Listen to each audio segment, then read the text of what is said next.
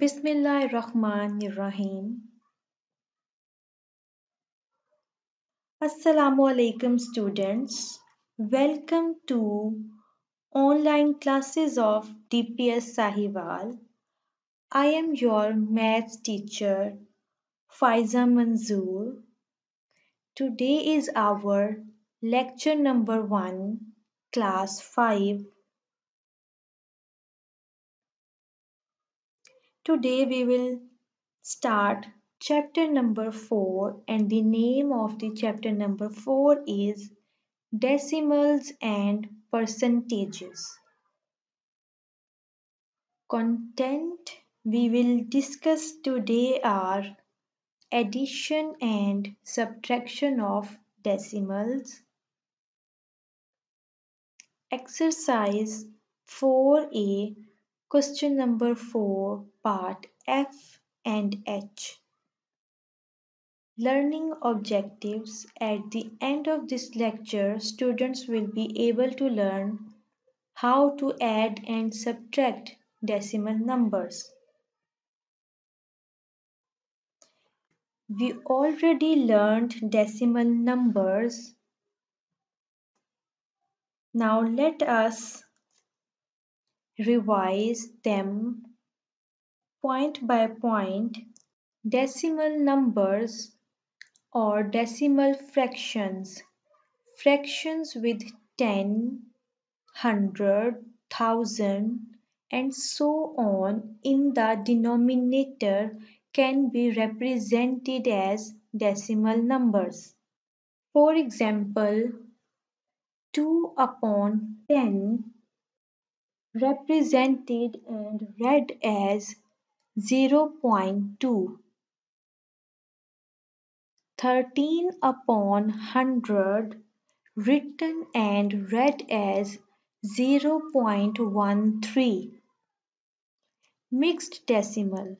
A mixed decimal contains a whole number that is the integral part and a decimal that is the decimal part. For example, 78.42. In this number, 78 represent the integral part. The dot refers the decimal point and 42 represent the decimal part. Decimal places. The places after the decimal point are called decimal places. For example, 42.3 has one decimal place because it has one number 3 after the decimal point. The number 118.61 has two decimal places because it has two numbers after the decimal point.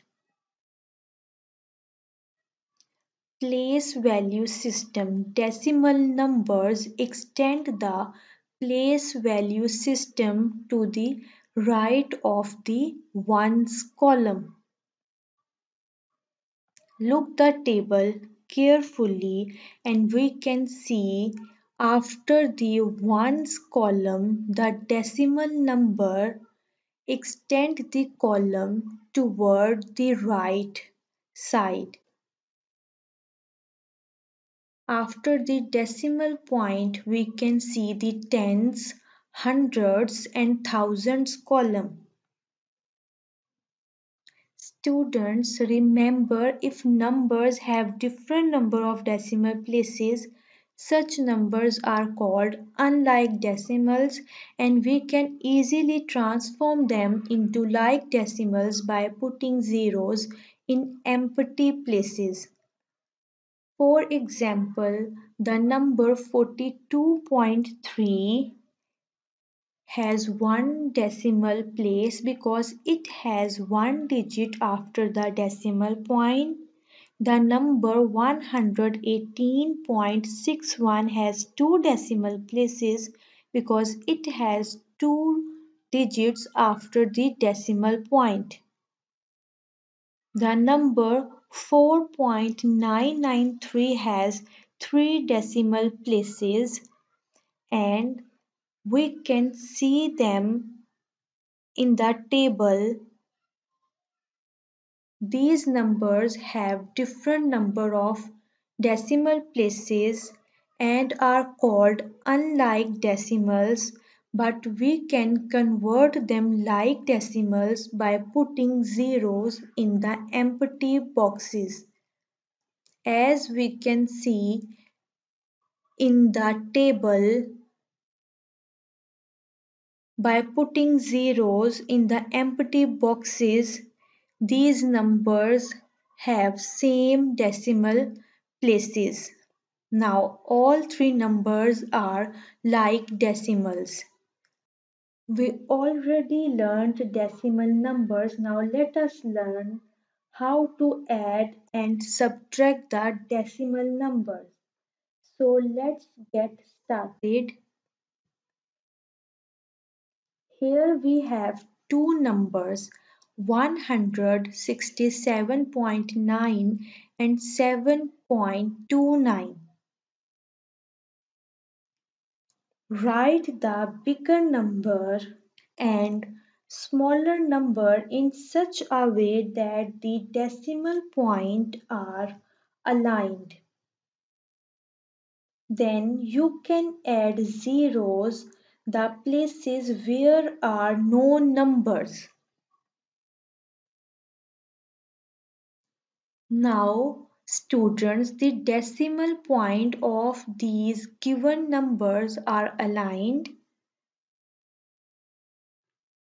Place zeros to the empty places after decimal places not change the number. We put 167.90 instead 167.9. It does not change the number. 1 and 10 are not same, but only in case of decimal numbers point 0.1 and point 0.10 are same. So we put 167.90 instead of 167.9. It does not change the number. Putting 0 toward right of the decimal place cannot change the number. And we put 007.29 instead of 7.29. It does not change the number. Now add from rightmost column. In hundreds column, add 0 plus 9, we get 9. Now add 9 plus 2, we get 11. So we put 1 in tens column and carry 1 to ones column. Now write the decimal point. Now adding 7 plus 1, we get 15. Put 5 in the ones column and carry 1 to the tens column. 1 plus 6 we get 7 and 1 plus 0 we get 1. So our sum is 175.19.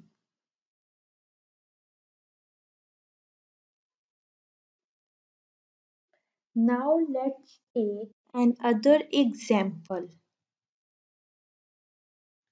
Here we have three numbers 3.19 plus 27.974 plus 8.8. First of all, we write the numbers in such a way that the decimal points are aligned. Now we put the zeros to the empty places. It does not change the number by putting the zero in the empty places. All these numbers now are like decimals and we can add them easily. Now adding the numbers from rightmost column from the thousands column. 0 plus 4 plus 4 we get 4, so we put 4 in the thousands column. 9 plus 7 we get 16, so we put 6 in hundreds column and carry 1 to the tens column. 1 plus 1 plus 9 plus 8 we get 19, so we put 9 in the tens column and carry 1 to the ones column. Now we write the decimal point where it is. Now 1 plus 3 plus 7 plus 8 we get 19. Put 9 in the ones column and carry 1 to the tens column. 1 plus 0 plus 2 plus 0 we get 3. So our sum is 39.964.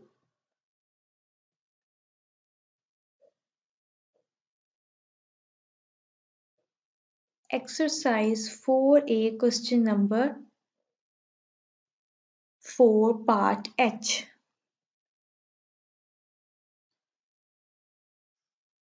Now let's subtract the decimal numbers. Here we have two numbers 732.11 and 28.932. Subtract 28.932 from 732.11. Again, we write the bigger number and smaller number in such a way that the decimal points are aligned.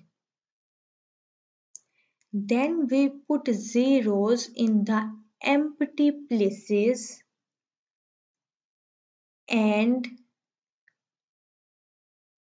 convert the unlike decimals in the like decimals. So we can subtract these numbers easily. Now subtracting from the rightmost column from the thousands column. Subtract 2 from 0, which is not possible, so we carry 1 from hundreds column. Now we have 10 in the thousands column. Subtract by subtracting 2 from 10, we get 8. Now we have 0 in the hundreds column. because we carry 1 to the thousands column. Now again we can't subtract 3 from 0, so we carry 1 from tens column.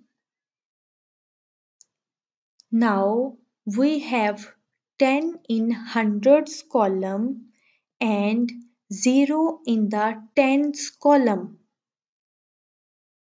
Now subtracting 3 from 10 we get 7. Again in tens column we have 0 and we can't subtract 9 from 0, so we carry 1 from ones column. Now in tens column we have 10 and in ones column we have 1 instead of 2. Now subtracting 9 from 10 we get 1 in tens column. Write the decimal point. Where is it? Now in ones column we have 1 and we can't subtract 8 from 1, so we carry 1 from tens column. Now in tens column we have 2 and in ones column we have 11. Subtracting 8 from 11 we get 3.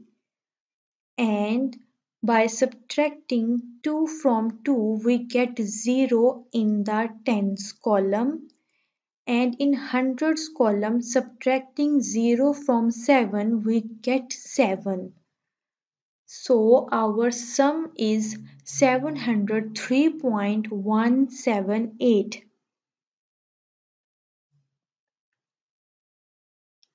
Now students, let's review the lesson to add or subtract two or more decimal numbers. First of all, we will arrange them in such a way that the decimal point of these decimal numbers are aligned.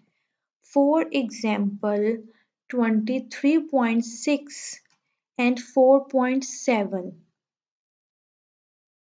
We arrange them in such a way that their decimal points are aligned. Now we can easily add them.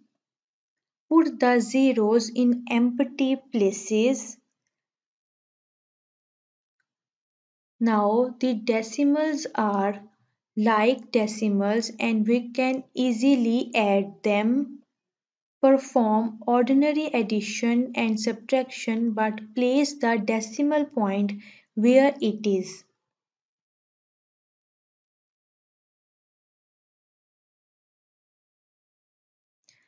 Now time for homework. Exercise 4A, question number 4, part A, C, E and G. Thank you.